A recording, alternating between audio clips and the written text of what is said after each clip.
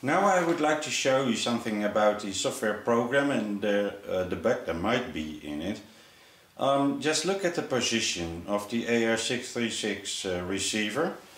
It's mounted on my shock flyer, on the antenna on the back, and the connections on the front. The Spektrum logo is on the left of the receiver. It's connected now, right? So just zoom out a bit to see its position. If you're in doubt whether I installed or reversed something, on my radio all settings for channels are normal, nothing is reversed, nothing. All the settings will be done within the AR636. The only settings I have done on the radio is exponential, elevator, rudder and ailerons. That's it. So you can see it's going the right way. How did I program it? Just take a look at the receiver orientation knob. And it's quite difficult to see, but I think it's quite clear. The logo is on the left if I turn it this way, and the antenna is on the pointing to the rear of the plane. So this should be the correct installation. But if I put on heading hold, for me on my receiver, it's position 2, and the plane is going down,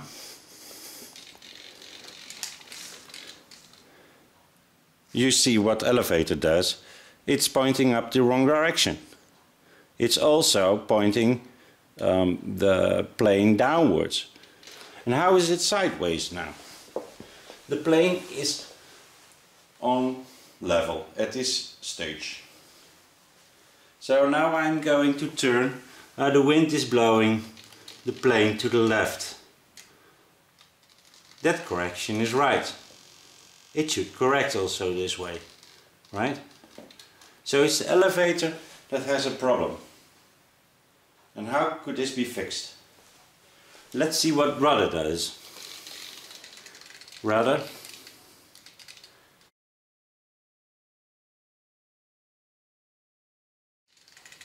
So I don't know what causes the issue, but there is an issue in the software.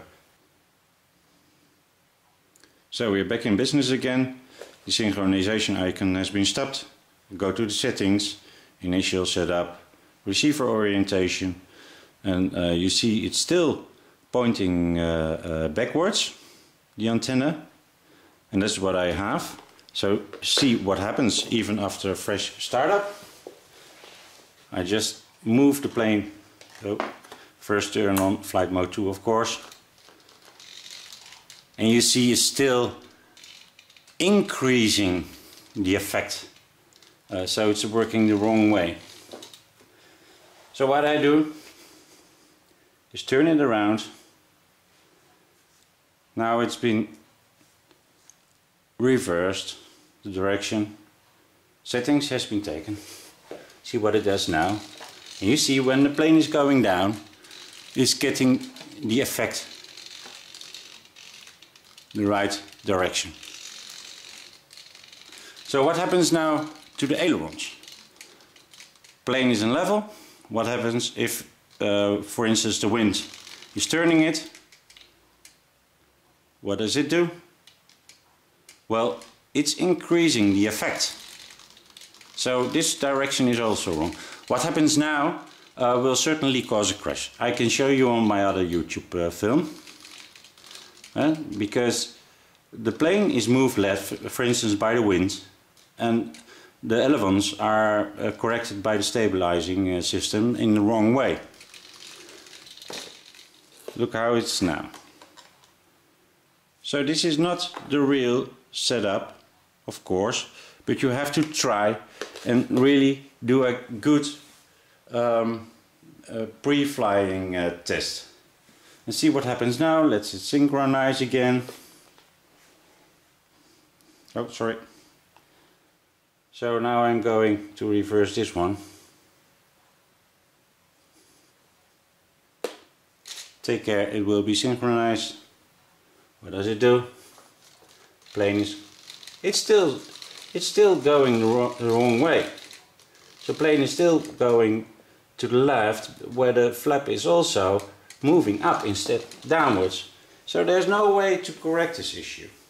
For me, this is useless.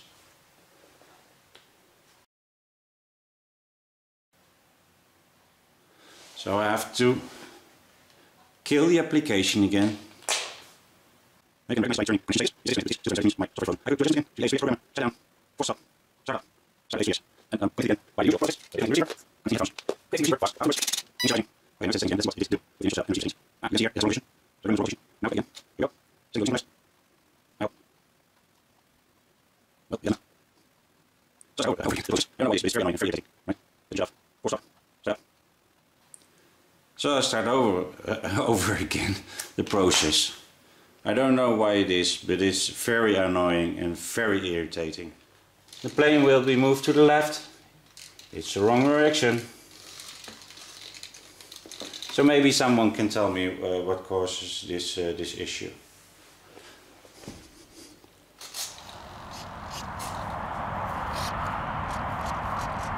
Is this a pre-flight check? Ja,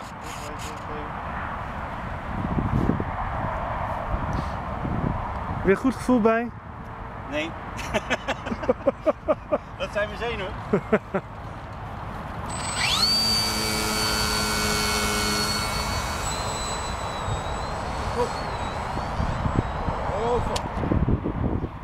So far this video. Thanks for watching.